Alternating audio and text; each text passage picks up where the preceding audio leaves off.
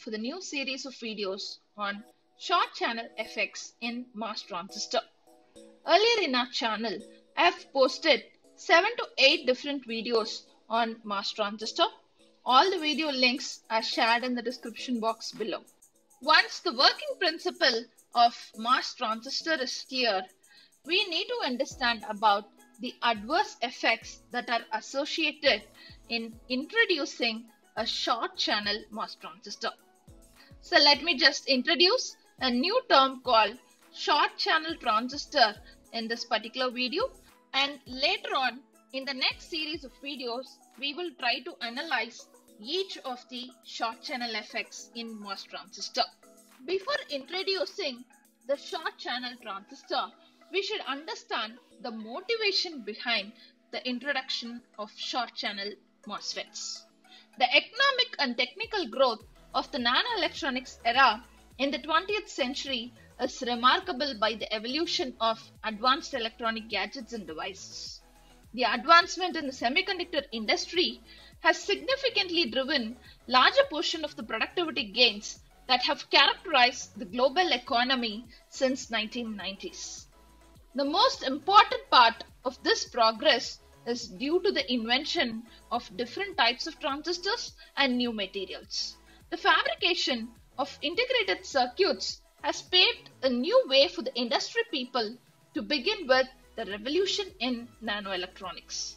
The phenomenal idea behind this nanoelectronics is the device scaling, or you call it as the miniaturization, which aids in increasing the speed, increasing the number of components per chip at reduced cost. The performance of all these nano devices has exponentially increased, which was successfully anticipated by Gordon Moore in 1965. As per Moore's law, we understand that the number of transistors on an integrated chip would double every 18 months, and his prediction continues even till now. However, with everlasting device downscaling, the conventional transistors have contributed much towards the adverse, undesirable effects in the device. As the device dimensions continue to shrink, the channel length reduces and the device becomes heedless to short channel effects. Before analyzing the adverse effects in MOS transistor, let us first understand when a MOS transistor is considered to be a short channel transistor. We have seen this cross-sectional view of MOS transistor earlier in our videos.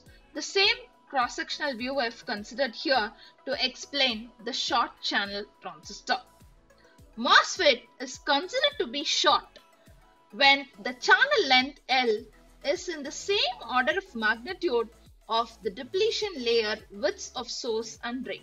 So first let us understand the three different terms. One is channel length, the other one is depletion layer width of source and drain separately.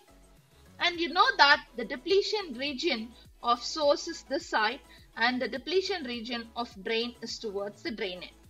And the region width is marked as X suffix ds, and at the drain end it is marked as X suffix dd, which is the width of depletion region of drain side, so dd, and depletion region of source side width, so it is ds. And in between the depletion regions, or at the boundaries of source and drain depletion regions, we have the channel length that is denoted by capital L. When the summation of both the drain depletion region width and the source depletion region width is in the same order of magnitude of the channel length, then you call the MOS transistor as a short channel MOSFET. And also there is another interpretation: when the channel length capital L is less than 1 micrometer, then you call that as a short channel transistor, and short channel effects starts dominating, leading to undesirable effects at this stage. In general, the MOSFETs have the channel lengths to be greater than the sum of drain depletion and source depletion widths to avoid edge effects. Otherwise, a number of short channel effects appear.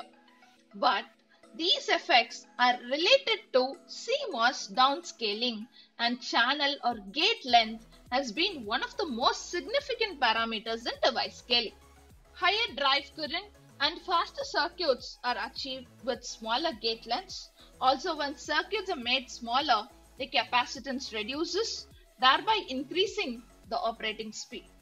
However, as device dimensions are miniaturized, many short channel effects such as velocity saturation, mobility degradation, channel length modulation, punch-through effect, drain-induced barrier lowering effect, and hot electron effects comes into picture.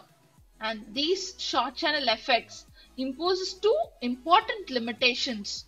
One is on the electron drift characteristics in the channel, and the other one is the threshold voltage modification.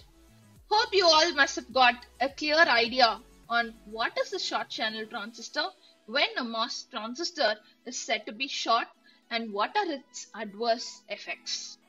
In the next few series of videos, let us try to understand how these short channel effects are going to degrade the device performance and what limitations are there with respect to these short channel effects, and let us also solve one or two problems related to short channel effects. Until then, stay safe. Catch you all with a new series. Thank you all for watching this video through Electronics Insight channel.